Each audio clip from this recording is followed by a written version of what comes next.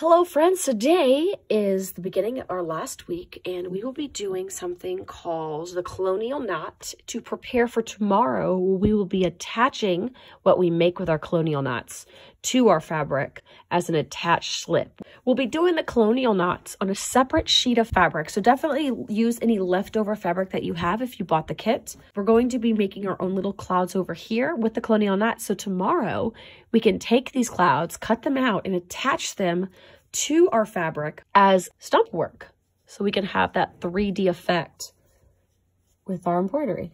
We'll be using a matte cotton thread to give it that really fluffy cloud-like texture.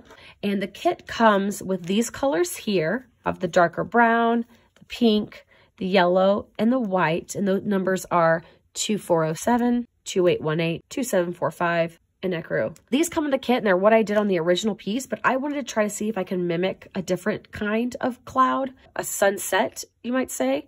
So I started messing around with some other colors, some blues that I have, and those colors are, if you're wanting to mimic them, the same yellow, pink, and cream, but then you'll be adding the blue 2933 and 2800. That way you can kind of get maybe a different type of cloud. If you don't have access to matte cotton and you're still wanting to do the clouds, a good alternative is to take your 6-strand embroidery floss and to double it up. So instead of 6 strands of embroidery floss, you would use 12 strands, and that will kind of give you the same thicker effect to your cloud versus the regular 6-strand embroidery floss. But pearl cotton could work too. Once again, you'd probably want to double up on it as well to get the thickness that you would get with the matte cotton. The needle we're going to be using is going to be the Chenille 18 needle because of the thicker matte cotton.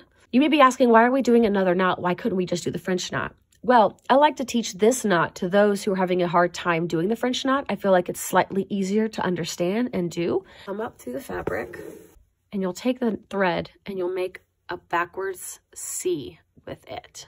Then you'll take your needle and you'll lay it on top of the thread. Take the needle and go underneath the top part of the loop.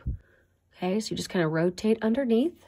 Then you take this thread here, making sure to hold on here with your thumb, and you're going to drape over the needle, creating a little figure 8.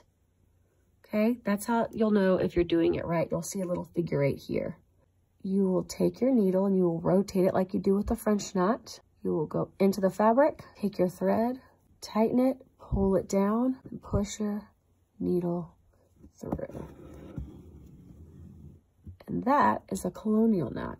But yeah, go ahead and fill in your clouds, because tomorrow we're going to be taking these and we're going to be cutting them out and we'll be attaching them to our pattern as some stump work. Thank you guys for tuning in. I know it's our last week. If you are just now tuning in and you want to get started, don't feel like you can't. Head on over to DMC to download the pattern. While you're there, you can get some supplies. Just use the code GULAXDMC at checkout for 15% off. You also can just grab whatever you have near you. You don't have to worry about getting every specific type of thread.